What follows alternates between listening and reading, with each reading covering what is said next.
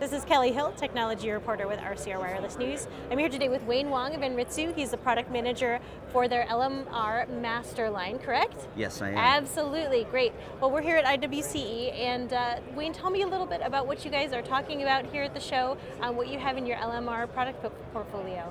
Okay, so this week at the show, we're specifically showing the LMR Master and its capabilities designed specifically for the land mobile radio market with a focus on public safety sector. So we have some very exciting news to show this week with the introduction of a new product. It's called the MA8100A TRX NEON signal mapper.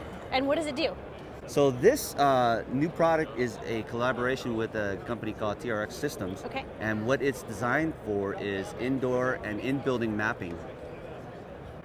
So with the NFPA, the National Fire Protection Association's rules for certificate of occupancy, they mandate that you have to have indoor coverage maps for certification and so that you can get certificate of occupancy.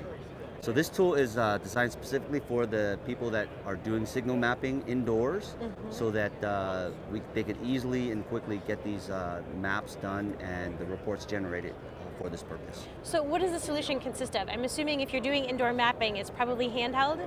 Yes. So it uses any one of our handheld devices that have a spectrum analyzer mode. Okay. And also with the focus on the public safety sector, the LMR Master is one of the instruments that it's targeted for. It has also special modes so that it could map some of the different radio standards like P25, DMR, NXDN.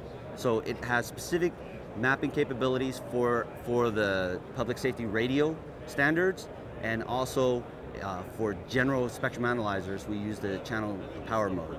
So you could map it for interference, and you could map for signal coverage.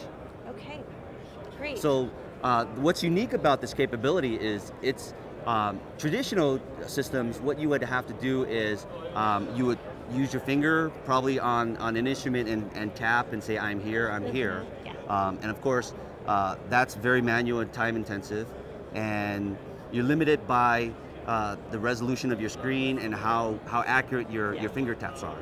So that's, again, tedious. So the unique capability of this is that you just have to calibrate a small device that you could see I've worn on my belt. Oh, you have one, okay. And then you just walk with the instrument, either with a cart or in your backpack, and you walk normally in a natural pace, and it takes the RF measurements from the instruments and merges it with the location information from the tracker and generates a 3D map. And then how does that get reported? Is that something? Are there cloud capabilities? Are there, how do you generate that into a map?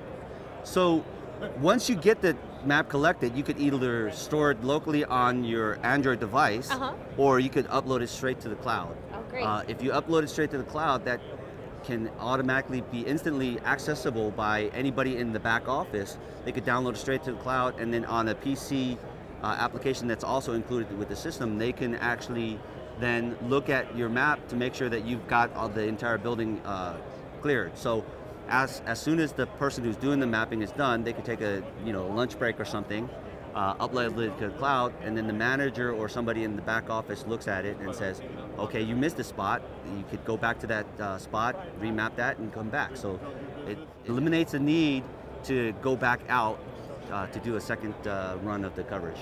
Okay. So Wayne, tell us a little bit about what the target market is for this new solution. Okay, so this is targeted for the installers, the maintainers, and also anybody that has to do signal mapping for the in-building coverage. So people like fire departments and engineering consultants that are contracted to go out to get these maps. Okay, great. Well, thank you so much for walking us through. Okay, great. Thank you very much.